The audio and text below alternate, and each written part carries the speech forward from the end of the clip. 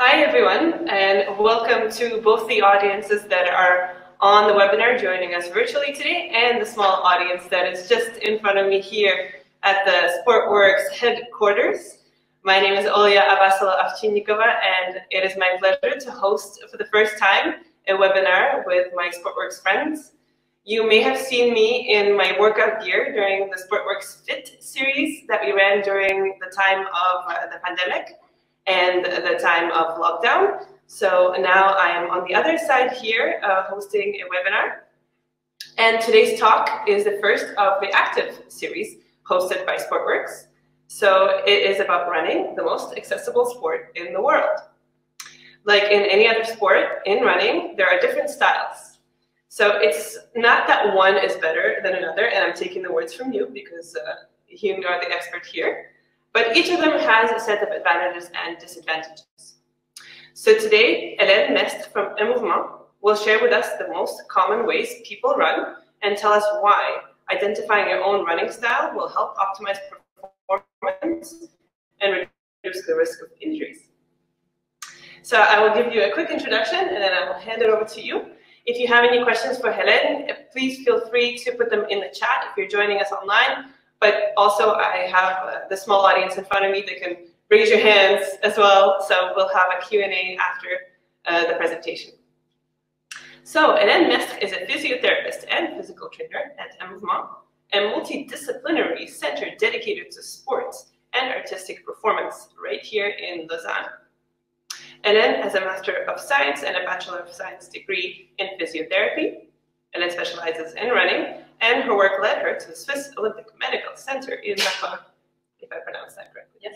So, over to you. Thank you for the introduction, Olya, and thank you for the invitation to SportWorks. I'm glad to be here and to speak a bit about running and running preferences. So, thank you, Chris, for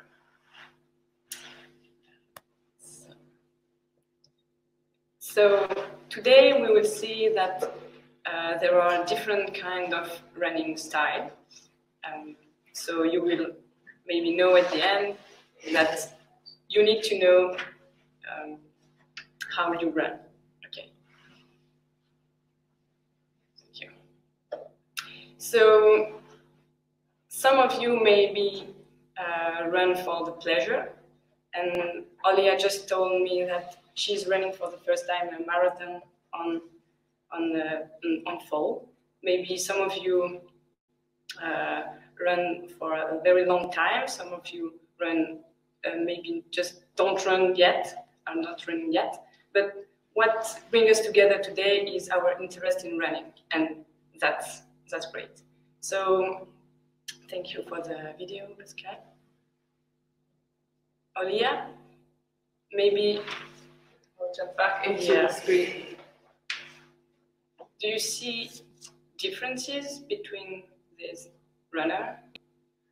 I'm going to take a look here. I see, I think one on the left is that you? Yeah. Yes, I do see differences. I can't tell you technically what they are, I just see that they run differently. Okay. Do you see where do you see differences? Maybe on the knee, on the arm? Yeah, the arms movement is very different, and the stride size, I guess, just some of them look a bit more efficient. Efficient? How much energy they're using. Mm-hmm. Can you play again the video, please?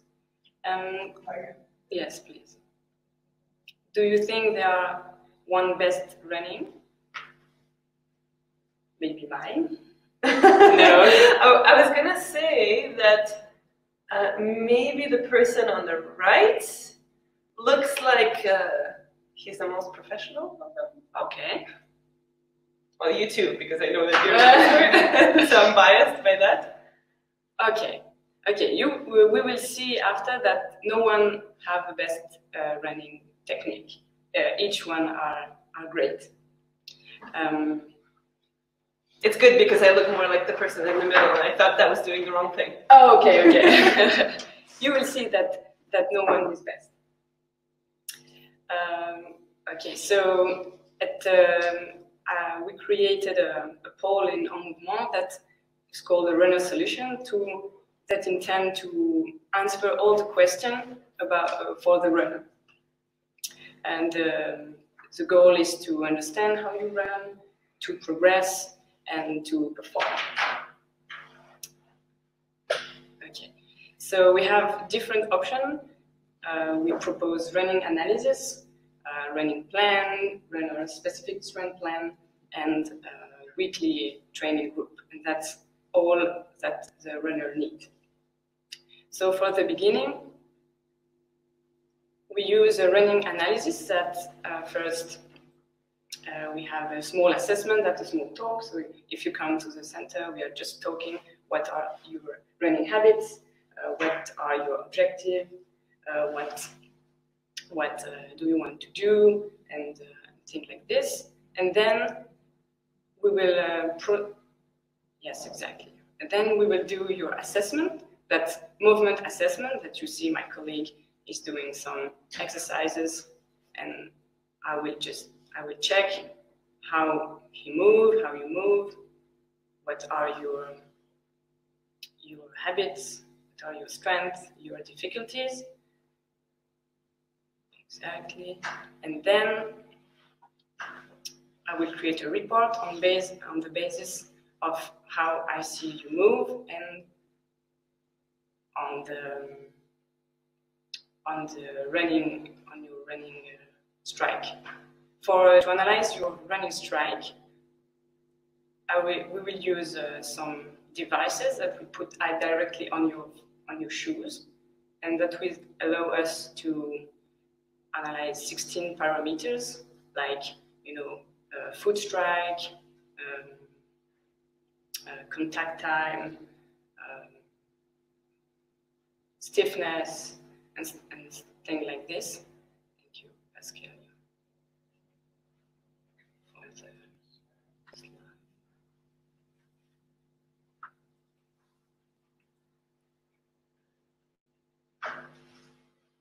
Yes. Yes, as I say, with this device, we can see a lot of parameters that help us to understand how you run. And what's important is to know your goal, and if you want to improve, for example, it's needed to progress with your contact time. The more your contact time is low, the better you will run. So that's important to know on your habit. What is for example, your contact time, your flight time, your cadence, your strike foot? Are you putting your heel on the ground first, or maybe are you putting your forefoot first?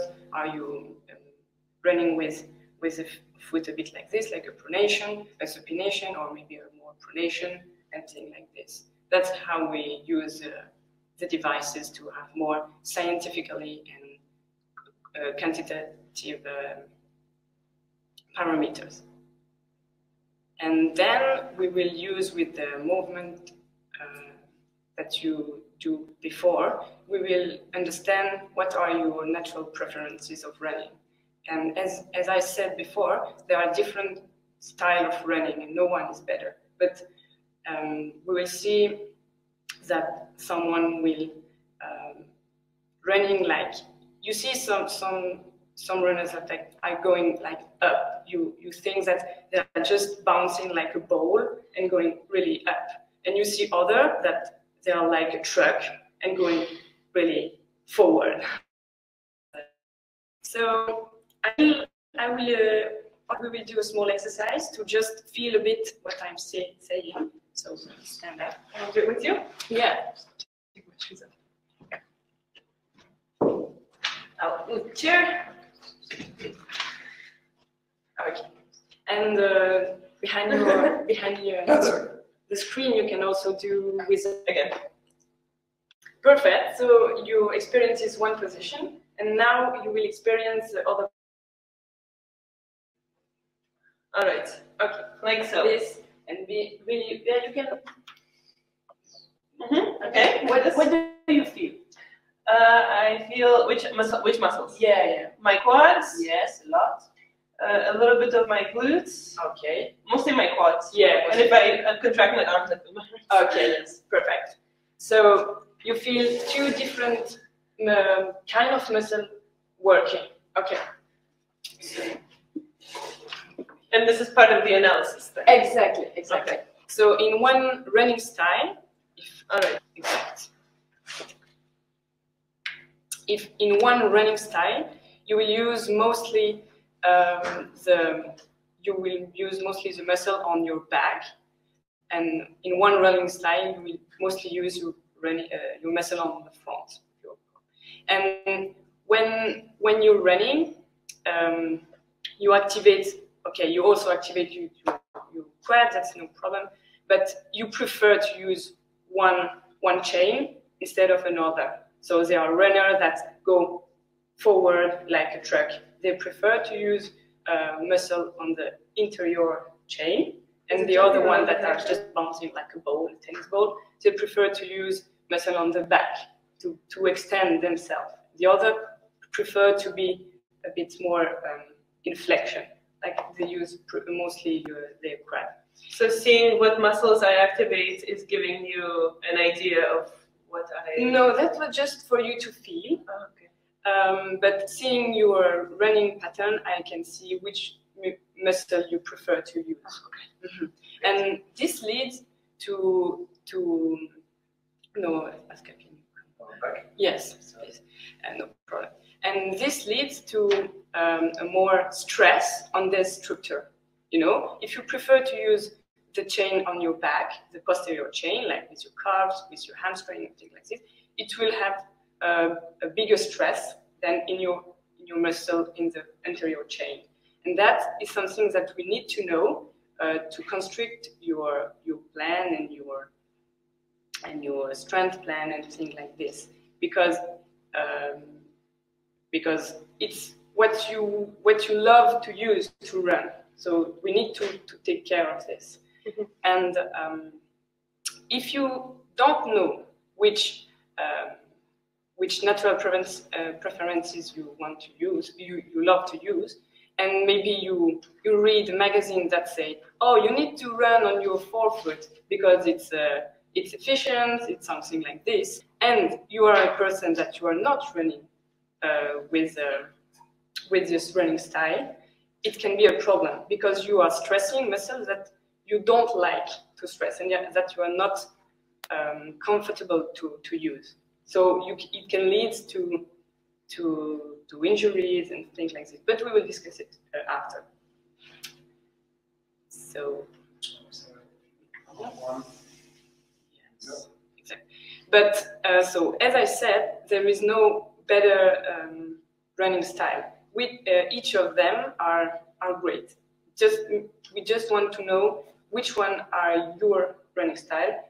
So in order to improve your performance, in order to reduce your injury risk, and in order to have the maximal pleasure. Because yes, we are all running and we are all like suffering, so we are in the same situation.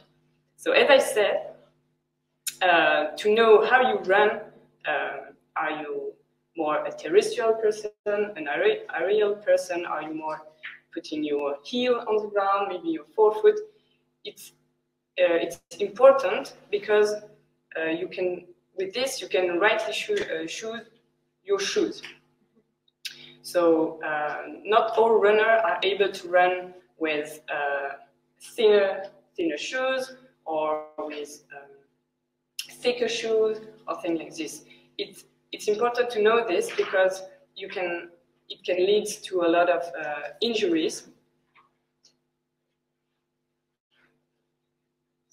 Yes, it can lead to a lot of injuries. As I said, you can see the aerial runner is likely to have injuries at the calf because you experience it that there is a lot of tension in your calf when you do the exercise or on the foot because there is a lot of pressure here, and the terrestrial person can lead to have more injuries on the knee, on the back, on the hips, because there are more stress on this.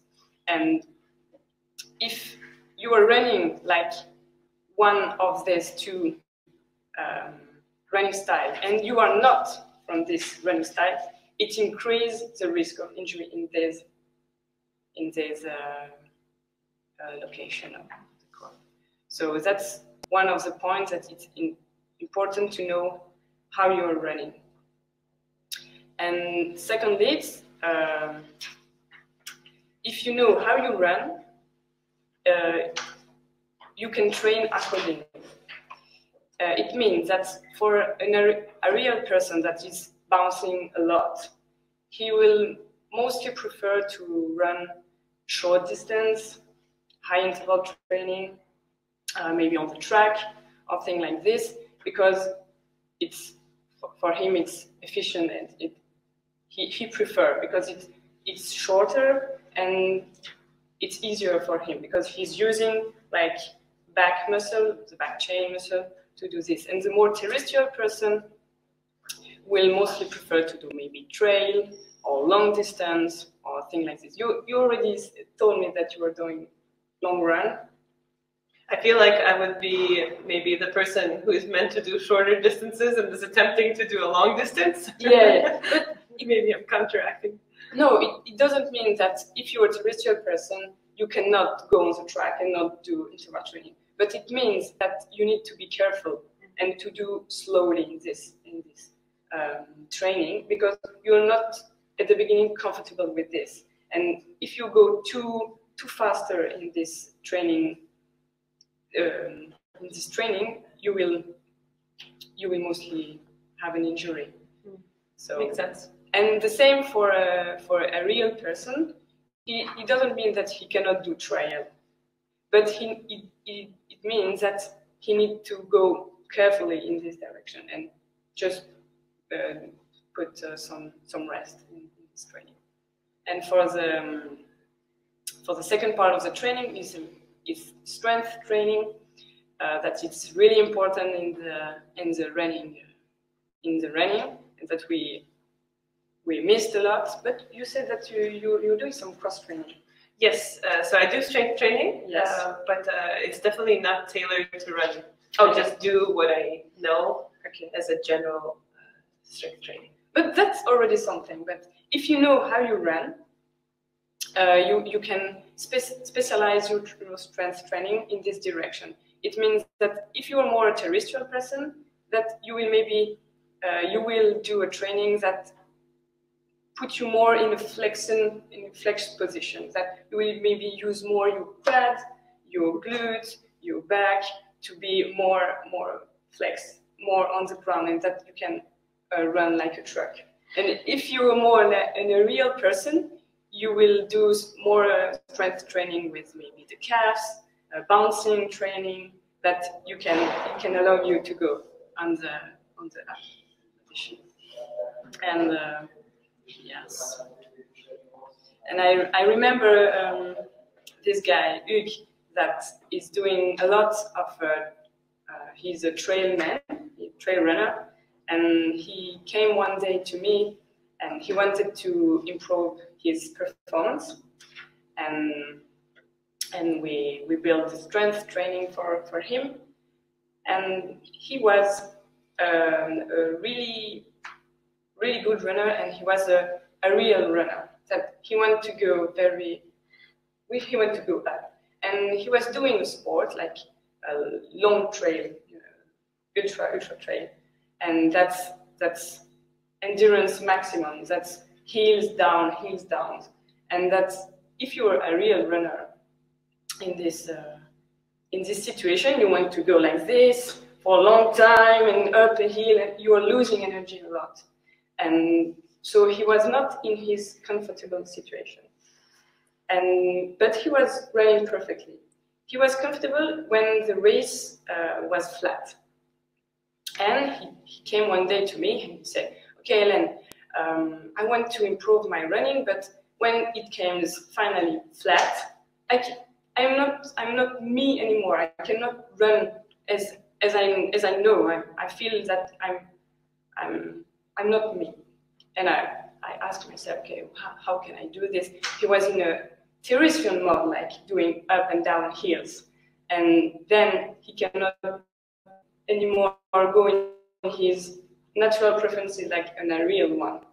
So I say, okay, maybe when it comes flat, try 2 exercises that improves your aerial side, like just rapid jumping on the calves during the race, and try to see if it reactivates your aerial and your preference running.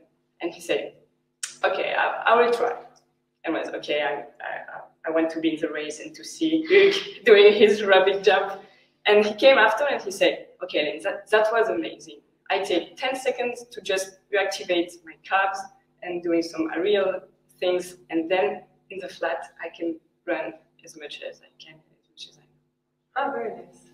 I'm curious how the competitors were watching him. Yeah. So I hope it helps a bit. Yes, definitely. Thank you for the presentation. I'm glad we are back online and things seem to be working. Knock on wood, cross your fingers. I have a lot of questions personally because I'm, as you mentioned, attempting to run my first marathon and perhaps not doing it the way I should be. That's best for my body. So we'll wait for those questions. I'm going to see if we have a few from the chat. I can't see it on my screen, but I'm going to come a little closer. And I'm going to start with Tatiana. How many times a week is recommended to run for an average 10K runner? So if you are a recreational runner, somebody who's not a professional. I want to say 3 times a week is great. So 1 long run, 1 short run, and 1 interval running. And yeah, 3 times of running per week and 1 times strength training. It's great. Great. So hopefully for those of us that are more recreational, that will be a good structure. And Michael is asking, does it make a difference how the runner breathes? What is the best recommendation for breathing? Okay. There is no... Keep breathing is the recommendation. Don't stop. Don't stop. That's definitely the only recommendation I can give. It's keep breathing and just don't think about breathing. Just breathe as much as you can, as normally as you can. There is no other recommendation. Excellent. I think that's a solid advice. I'm looking now. I think somebody's asking what is the name of the device. So maybe the name of the program again for the listeners. We're using this device called GateUp. Okay. And that's the device that was strapped to the shoes. Exactly. Great. Let me just go in here. A question from Guy. Orthotics, after gait analysis, how realistic is it for people to adapt their running style, or when are orthotics recommended?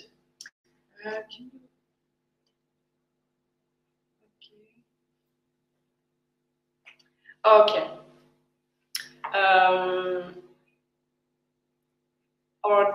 Orthotics, like I think you mean soles, is recommended when you cannot activate your muscle enough to correct your running pattern. So I think my thought about this is try first to run without soles and activate your muscle in consequences. And if you cannot run without, and it creates injuries that you cannot solve with activating muscle, you can think about soles and things like this. But with our devices, we cannot recommend orthotics settings for runners. It's not because it's more something on the foot that it's needed in this case. Great. I have a question. I'm going to see if somebody from the audience here live has questions. Let me know. I'll ask my own in the meantime. If somebody is joining us from a different country where they won't be able to come see you in Lausanne, what are some of the things that they can do on their own to better understand how they run? I think the better things they can do is not listening to others and not read some runner magazine and things like this, and not try to change their running technique. If they run and they don't have problems, that's fine. That's totally fine, and they can just go run without changing something. If they want to improve, then it's difficult to do this by distance, but we can maybe work by video, things like this. But if it's in order to prevent injuries, the best things I can do is, if you run and you don't have injuries, continue. It's perfectly okay. Is there any kind of a myth buster? So when I was told I was trying to run just as part of my cross training when I was an athlete, so my sport was fencing and running was very secondary, and they said, well, land on the middle of the foot, or certain kind of instructions that maybe were not accurate. Is there any big myths or myth busters that you could tell us of common wrong advice that people give in running? Yeah, that's one of them. That's one of them. Yeah, exactly. The most common myth buster is run on your forefoot, or run. Everyone should run in the forefoot. That's more efficient, as you said. That's totally. Or never land on your heel. Exactly. Never land on your heel because it's bad. It's the opposite, and that's false. Okay. This is very dangerous. Is it a different, maybe old style of coaching or thinking about running? Is it evolving with time, you think? Yeah, I think it's evolving with time and with also shoes industry. It's involved like this, and there are some. We tried, I think, at the beginning to know how African are running, because they are running without shoes and they are all landing on the forefoot and they are very good and things like this. But now it's a bit adapting, and we see that even African runners are running on the heel. So now it's I think coaching needs to change. Now it's going to change. Okay, very interesting. And I have a question on paper from the audience. And it's a question for the audience to win a prize with them. If they're in Lausanne, they are offering to the audience, to the community, one test with them at Enmouvement. So this is a prize question. I'm glad you told me this, because I would have said it the other way. So this is a prize question. The winner will receive a prize from Enmouvement. Am I correct? Excellent. So for anyone, get ready to chat, get ready to type your answers. And the question is, and I guess the answer was kind of in the slides as well, what type of injury does an aerial style runner is likely to experience? So what type of injury is an aerial style runner likely to experience? So let's see the answers that are coming in. This is for I guess a trivia question for a prize with Enmouvement. And the prize, tell us again, what would the person get? The person will get the running analysis. The running analysis. Assessment. Excellent. So we'll see if somebody is, I think we have our first answer. I'm just going to come a little closer to see. So Joe was the first one to answer calf and dorsal forefoot. Did I see? It's a tiny, tiny text on our screen, so we're all coming a little closer. Is that the correct answer? I need to. We have a little tiny screen in front of us. So I can see it here, calf and dorsal forefoot. Yes, Joe. Exactly. Okay, Joe is the winner. Congratulations, Joe. So Maria is also writing calves, Achilles, plantar fascia. Oh God, I don't know how to pronounce it. Yes. Potential stress fracture. So we've got some good answers. Joe was the first one to type it in, so Joe is the winner of the prize. So congratulations. Excellent. I'll give the phone back. I guess, is there any advice that you would give? You mentioned also the shoes, and I wanted to follow up with that question. And I'm going to look at time as well. This is going to be our last question for the webinar, but any practical advice for those people who are trying to figure it out in terms of the right shoes to buy? Yeah, I think the main advice is go to a professional seller and try shoes and not be afraid to put shoes away if they are giving you some injuries or some problem. That's the best advice. That's always a big question for runners or recreational runners or wannabe runners, any type of runner. Well, thank you so much. Thanks to everyone for your patience with our technical challenges. We figured it out in the end. Thanks for the questions and the participation. This was the first of the active series by SportWorks. Many more coming your way. Once again, thank you, Hélène, and thank you, Enmouvement, for the expertise. And wishing you all a great rest of the day, evening, whatever part of the world you're in. And we'll connect soon again. Bye for now. Thank you. Thank you, everyone.